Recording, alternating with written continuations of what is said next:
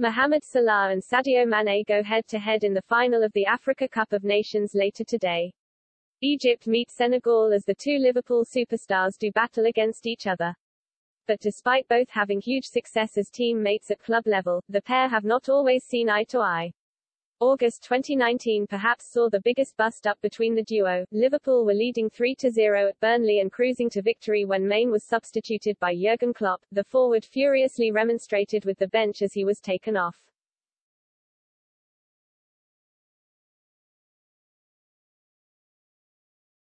Mane was not happy with Salah for not passing to him when he felt he was in a good position to score.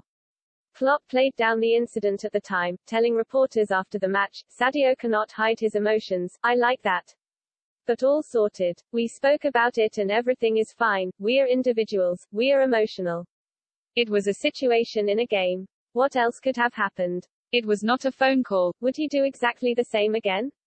Probably not. He didn't say any wrong words, he just looked a little bit different to how he looks usually."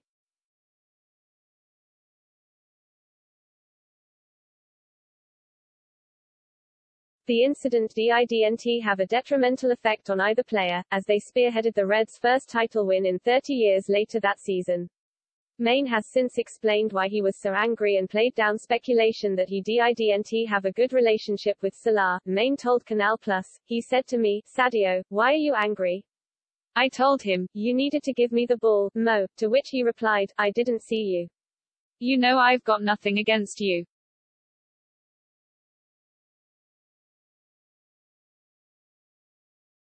I know that, but his reaction was a bit strange to me.